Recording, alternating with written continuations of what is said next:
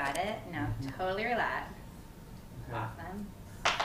Woohoo! Oh yeah. That wasn't a good enough yay. This is cool. True that, true that. You are controlling it.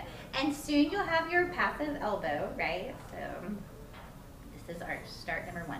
Now, just as far as downfalls of the iLimb, you can see how sometimes the fingers get in the way of your view of small things, right? So that's why going into pincer mode is good sometimes. That's one thing. And then look at how sometimes you need to angle this part of the forearm up so you hold the, you know, object right. So that's another thing we'll have to think about, body positioning.